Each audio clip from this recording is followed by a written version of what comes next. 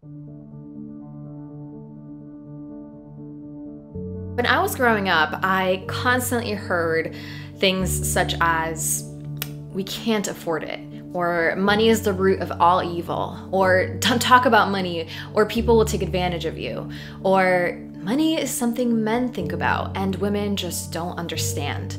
And my favorite, make sure to marry rich so you don't have to worry about money. I didn't know it at the time, but hearing these things over and over again actually created a lot of limiting beliefs for myself when it comes to my capacity to earn money. As an immigrant, I always valued hard work and dedication, but when I started my business, I really sacrificed a lot. I sacrificed my relationships, my friendships, my free time. But then I saw other people online that seemed to be completely thriving, you know, people that seemed to just be magnetic to money, just attract money, and I had no idea what I was missing. Even though I had learned some habits and learned some mindsets and I was making 6 figures in my business, it seemed like I was kind of spending most of it every month. So I was still pretty much living paycheck to paycheck, and it was very, very stressful.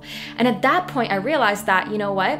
I was missing something and I needed to figure out what that was. And it's really no surprise. No one had ever taught me finance, investing. I was in my mid-20s and I didn't even know what a savings account was. I had no idea that investing is something you should actually be looking into now versus later. And I honestly felt like I wasn't smart enough to figure it out. I was so overwhelmed by the prospect, and everything I would look online was just speaking in a language that I did not frankly understand. So I kept pushing it off to the side, doing my thing, and it got to a point where I knew something needed to change. I had a lower month than normal in my business years ago, and I started to freak out because, oh my gosh, what if that's a projection that's going to keep happening? I have nothing in savings. I felt like, you know, what's gonna happen to me? Am I gonna have to move back to my parents' house? What am I gonna do? And at that moment, I realized that I need to do something differently. I started to really look at, what do I need to figure out in order to embrace this whole concept of creating actual wealth, being able to be smarter when it comes to finance. There really weren't a lot of resources that I found that made it easy until I found Ramit Sethi's I Will Teach You to Be Rich. That book changed everything for me. So since then, I've actually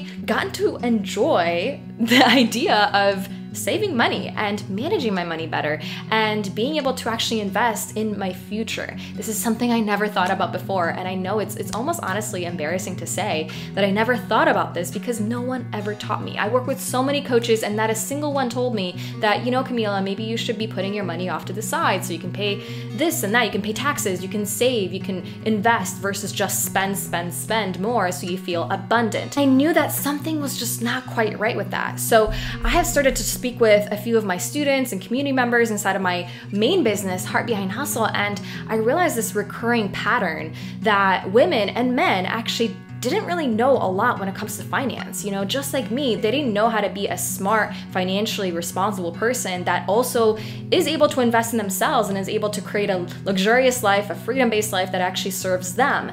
Most of the things that I would see out there is either save and be just a total Scrooge, or, you know, just splurge and just think about the mindset and that's it, right? So I knew there had to be some people just like where I was a few years ago. And look, I'm still in the process of learning. So I wanted to create this passion project, this channel, this brand, Money Like Honey, to show you the things that I've learned in the process of building a successful business, specifically when it comes to money. What are the things that I did in order to attract more money, get aligned with actually being able to generate more money, a lot of the mindset beliefs that I needed to overcome so that you can do the same, and the things that I have learned and I'm still learning in personal finance and wealth creation and investing and the things that actually are normally pretty boring. I really want to show you that it doesn't have to be that way. It gets to feel sweet. It gets to feel fun. It gets to feel like are able to attract money, manage money, and generate money and invest money. Like bees to honey, hence the name Money Like Honey.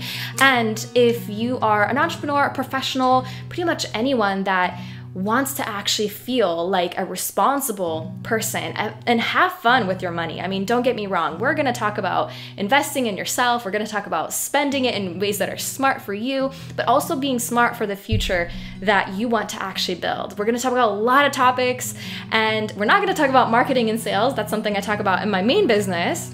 So you don't have to necessarily have a business to feel like you belong here. I wanted to bring you behind the scenes on the things I already do know and the things I'm still learning, because we're all in it together. So if that resonates for you, if you want to stick around, I would love for you to go ahead and hit that subscribe button. I would love to see you inside of this channel. I'd love to see you in the comments section to let me know that you're in, and I look forward to seeing you. My goal is to release new videos a few times a month. I don't know if I have a schedule yet. We'll see. And I just really want to show up and support you guys, as I wish someone supported me in this process, to be honest. So happy to have you here. Thank you so much, and I look forward to seeing you in future videos.